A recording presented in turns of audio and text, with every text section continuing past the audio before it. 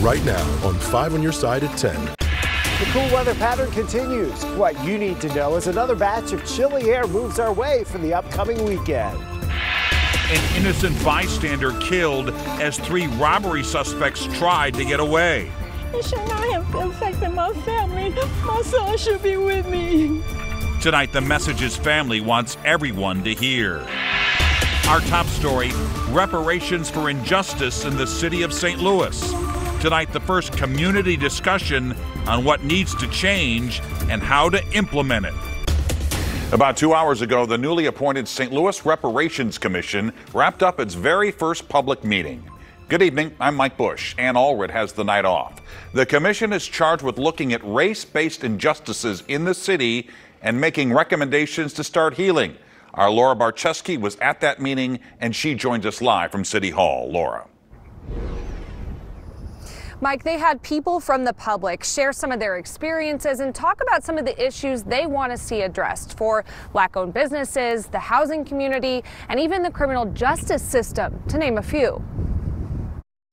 The chair of the newly appointed St. Louis Reparations Commission says all 9 members come from different backgrounds with one goal: to come up with solutions to racial injustices that plague the city of St. Louis. I think St. Louis has a long history of racial disparities that have been driven through policy, and we see those realities every day, whether it's looking north of Del Mar, south of Del Mar, in tangible things like life expectancy and education outcomes. This meeting is the beginning of the first of 3 phases, where the commission heard from the public about issues they're facing. Contractor Anton Lumpkin says minority construction businesses are losing out on millions of dollars after programs to help them ended.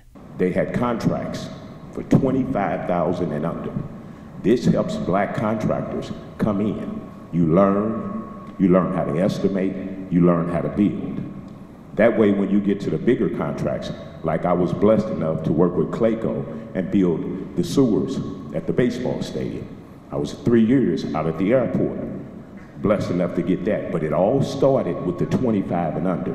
The vice chair of the commission says the lack of opportunity for minority groups is ongoing. And it really has, unfortunately, left communities that have been devitalized and communities that have been unable to reach their full potential because they haven't had access to all the capital, social capital and financial capital.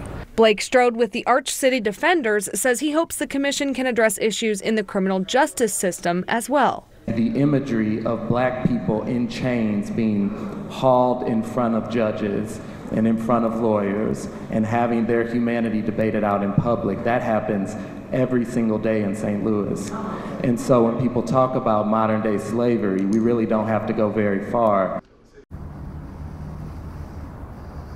The commission says they really want people to come to these listening sessions, and they'll be holding them at least once a month through July. So all you have to do is show up, fill out a public comment card, or just step up to the mic. Reporting live from downtown St. Louis, Laura Barczewski, 5 on Your Side. Tonight, another St. Louis judge is threatening to hold St. Louis Circuit Attorney Kim Gardner's office in contempt of court for missing another trial.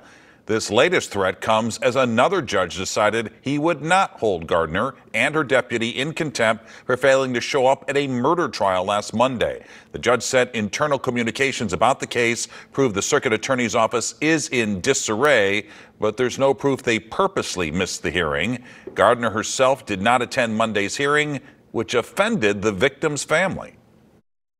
It's very disturbing, taking the fact that it's dealing with the safety to the community for everyone else as well as our family. It's just terrible. It's for our safety, the families, everybody out here, you know, it don't make sense. And we're kind of upset about this. Gardner or someone from her office has been ordered to appear before the judge on Thursday for that second threat of contempt of court. That case is over a shooting involving an 11-year-old victim. New tonight, just a couple of hours ago, the St. Charles County Council confirmed Joe McCullough as the new prosecuting attorney. County Executive Steve Ellman appointed him last week to fill the remainder of Tim Lomar's term. Lomar resigned last month after 12 years on the job. McCullough says he plans to personally prosecute some high-profile cases. Just to show the people here that I'm not just a seat warmer here that I plan on being in this office for quite some time. McCullough, who's the brother of former St. Louis County prosecuting attorney Bob McCullough, assumes the office May 1st, and he plans to run for re-election in 2024. Just a few hours ago, family and friends gathered to remember an innocent bystander killed in a crash. Jerome Hightower died earlier this month after a police chase that started in North County and ended in North City. Our Robert Townsend is live outside the St. Louis jail downtown, where the accused driver is being held. Robert. Mike, Daryl Powell is facing multiple charges. Today, Jerome Hightower's parents didn't want to talk about him. Instead, the grieving couple is focusing on the son they tragically lost. Cynthia Hightower has gotten great joy out of one tradition she's cherished for years with her son, Jerome Hightower. When we depart from each other, I'll kiss my son on his forehead and we'll hug each other and say, I love you. The St. Louis mom never imagined she would give Jerome his last hug and kiss on April 4th. I know my son shouldn't be dead. He didn't have anything to do with it. St. Louis County Police say that afternoon they got a call about a robbery at this Dollar General in North County. According to a probable cause statement, Daryl Powell drove Javon Crawford and Adriana Evans to the store. Police say Crawford and Evans stole a large amount of laundry detergent from the business. The three suspected robbers sped off in a maroon Kia and led officers on a chase. Whatever was going on over there, it should not have affected my family. Police say they tried to pull over the car and put down spike strips, but Powell refused to stop.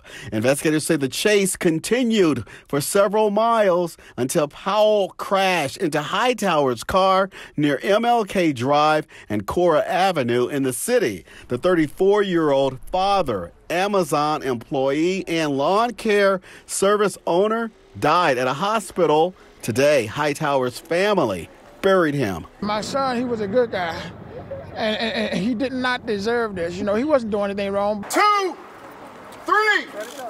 A heartbreaking balloon release. God love you. God bless you.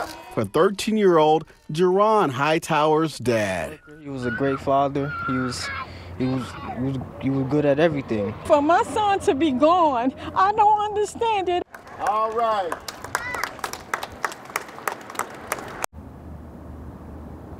Powell is charged with second-degree murder and other crimes. Tonight, Crawford and Evans are in the county jail. We're live downtown. Robert Townsend, 5 on your side. A man is dead after an officer shot him following a traffic stop in St. Charles County. The shooting happened early this morning in Weldon Spring. Police found Tracy Hayes and a driver sitting in a car. The driver asked officers for directions, but when they asked for identification, police say Hayes got out of the passenger seat and ran.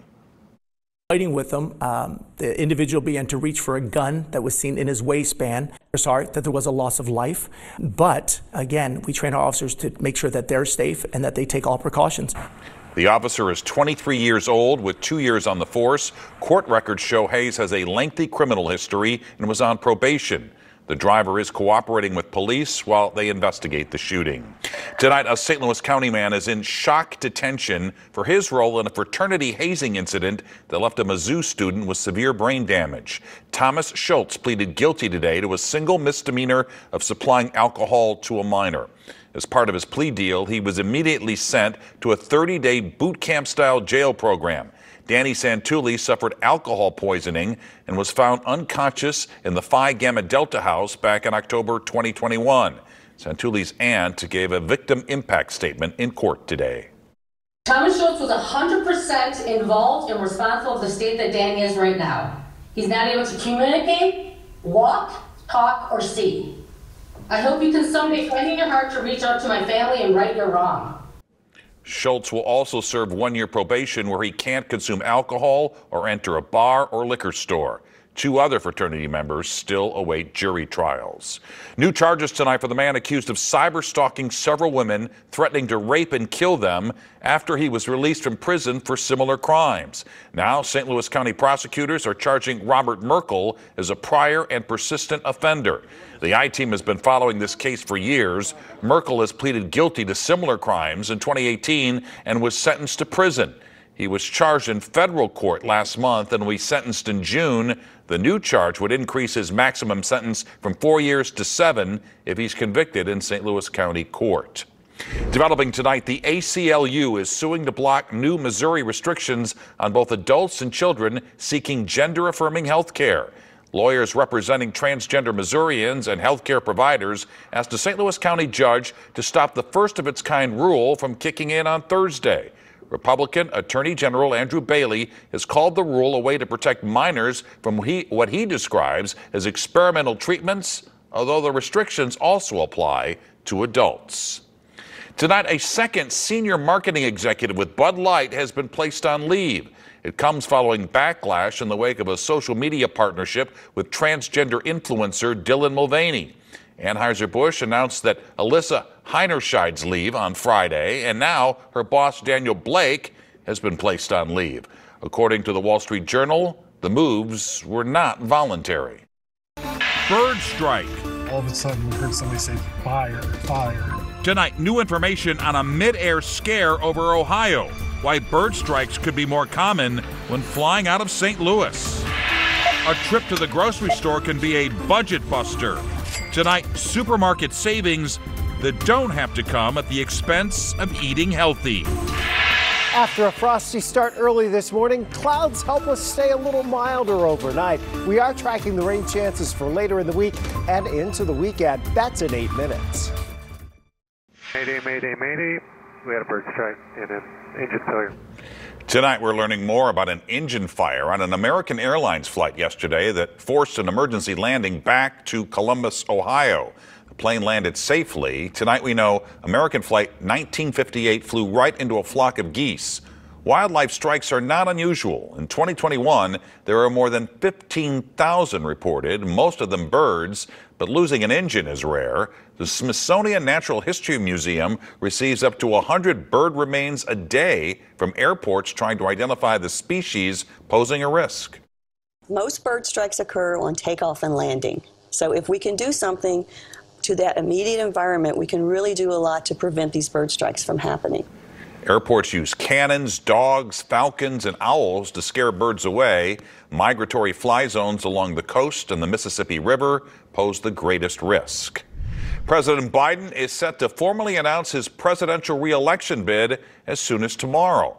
But a new NBC News poll found 70% of Americans don't want him to run again. That includes 51% of Democrats. Many are pointing to his age. The president will turn 82 just weeks after the 2024 election. The same poll finds most Americans do not want a rematch of the 2020 Biden-Trump race.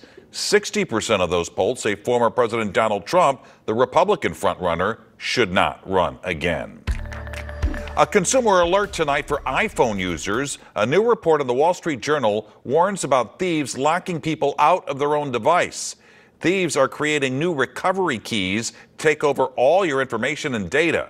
Some victims report their bank accounts were drained, but these hackers need your passcode and physical access to your phone before doing so. And a lot of the times it's in crowded areas where the thieves are, looking for people that are easy marks, easy targets, and they will watch them pull out their phones and watch them enter in their passcodes. Apple says it's always investigating additional protections against emerging threats. In the meantime, it's suggested you regularly back up your phone to the cloud and cover your screen while entering your passcode in public. Prices at the grocery store remain high, especially if you're wanting to eat healthy. Tonight, Consumer Reports shows us some easy ways to find budget-friendly and healthy products. We're all still suffering sticker shock over grocery prices, including Natalie Marie Rowe, a mom of 2 who shares the meals she makes her girls on Instagram. Feeding my family healthy foods and not breaking the bank has been a challenge, especially the last year. All those increases might have you giving up on healthy eating. But Consumer Reports says finding savings on nutritious foods begins before you head to the store. First, make a list of what you need to help avoid impulse buys. Natalie takes this tip one step further in an effort to cut corners. Look at the sales, I look at them, I write things down, and then I create our weekly menu depending on what's on sale. You can also consider switching to the store brands of your favorite products. Consumer Reports testing found that they tend to cost between 5 and 72% less than the name brand products. And CR's taste testing experts found most of them tasted just as good as the name brand. And if you live near a discount grocery store like Aldi, their store brand products can be even cheaper. Another way to save? Fill your freezer. With frozen produce, you only have to take out as much as you need for that meal. And if meat prices are taking too much from your family food budget, CR says one way to fight back is to try some plant-based proteins. Plant-based foods like beans and tofu tend to be less expensive than poultry, meat, or seafood. Finally, skip the pre-cut fruits and veggies from the store.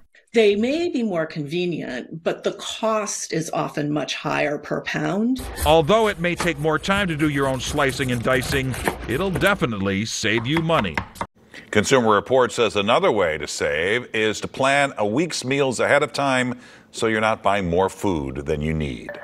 Well, Bed Bath & Beyond is shutting its doors. The big box retailer, known for home textiles, housewares, and decorative home accessories, filed for Chapter 11 bankruptcy over the weekend. The company's 360 stores and website will remain open during the liquidation process. Tonight, we're learning they'll stop accepting those popular coupons you may have piled up. They'll stop accepting those on Wednesday.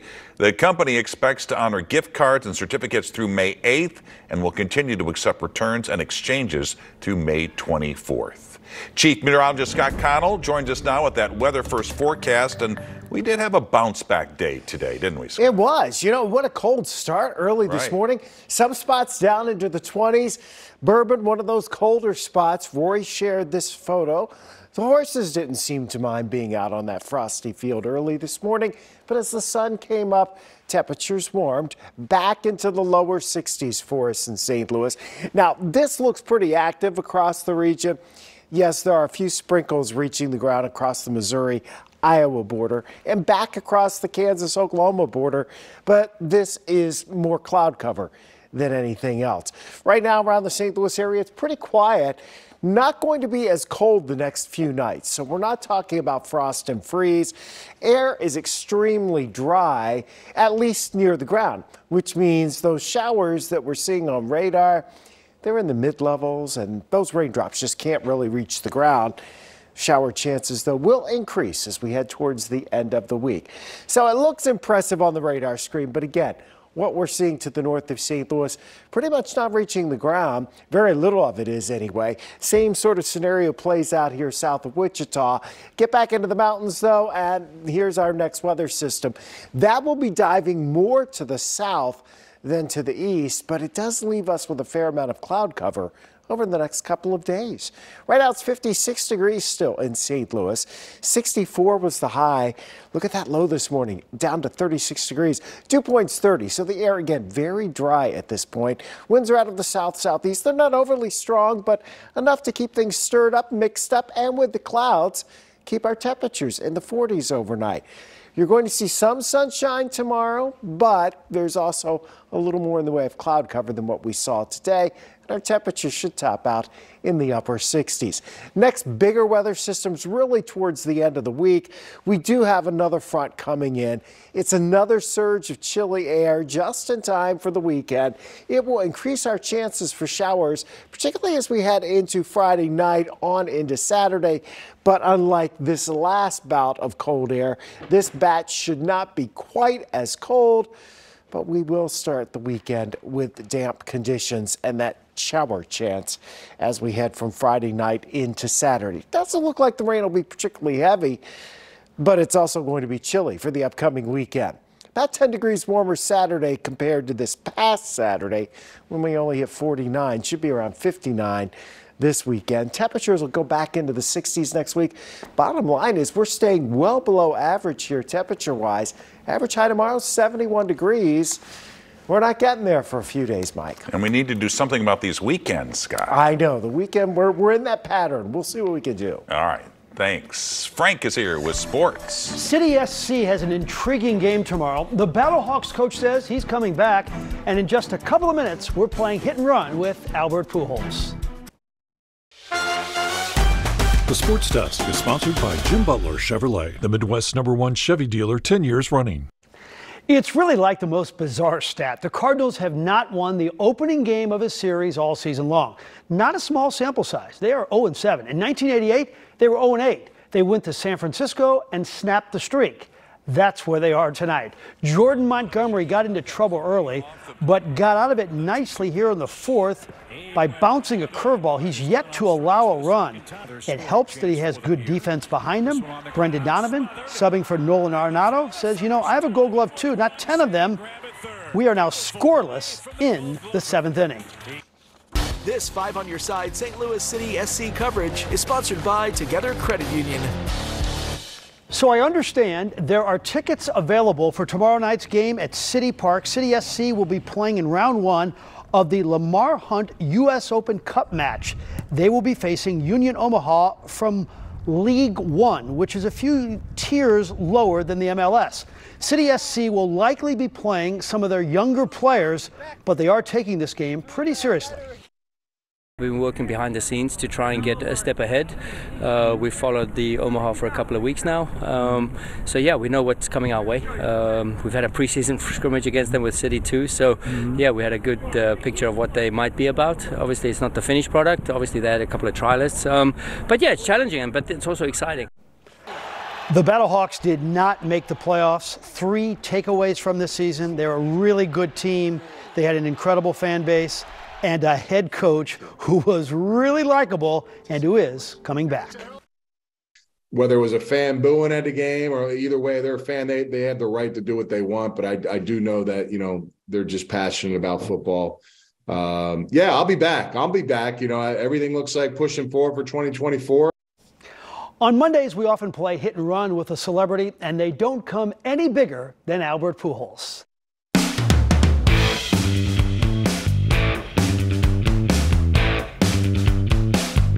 If there were not a thing called baseball in this world, what would you have done with your life? Being an engineer, that's something that I wanted to do. And then, probably play basketball. I love the game of basketball. That was my second sport. Your all-time favorite manager? Well, definitely Tony La Russa. Tony La Russa, he's like a dad to me, somebody that believing in me, especially early in my career when nobody was believing on it. Reggie Jackson once said that hitting is better than sex. Can you explain the high when you hit a baseball perfect? Hitting the homers is just when you know that you hit one in the sweet spot. The funny thing is that you don't even feel it. It comes out of your bag and you're like, wow, And you just walk around and say, man, did I just do that? And sometimes you don't even know how you did it, and it's a great thing because the less you think, the better success that you will have in the game.